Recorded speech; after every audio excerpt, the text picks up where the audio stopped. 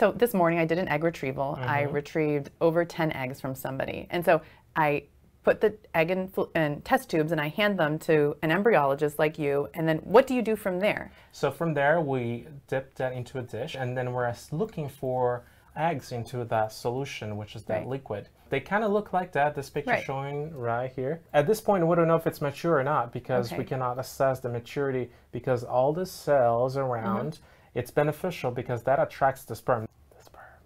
And so what are those cells called? So those are the cumulus cells. Cumulus cells. You don't know if the egg's mature or not. So what do you do next? So depending on what treatment your physician chooses, whether if it's going to be IVF or ICSI. So if they choose ICSI, we have to strip the eggs. So there's a lot of stuff that goes on behind the scenes in the IVF lab, people. There's a lot of stripping going on. A lot of stripping. It's even funny when I say, can you strip these eggs? Well, because we're stripping to assess the maturity of the oocyte.